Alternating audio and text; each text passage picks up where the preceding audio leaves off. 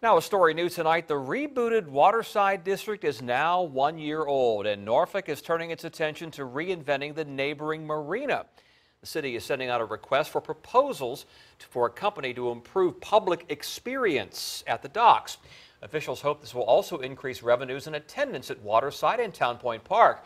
For the last 13 years, locally based Waterside Marina LLC has managed this facility.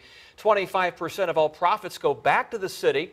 And Deputy City Manager Witter Benda says that now it's time to take things to the next level. So this is a critical time for our city to have something even more impactful down there. And so that's what we're asking people to solicit and bid for and say, what's next? And so we're looking forward to those creative responses. Proposals are due at the end of August with a new manager starting next year.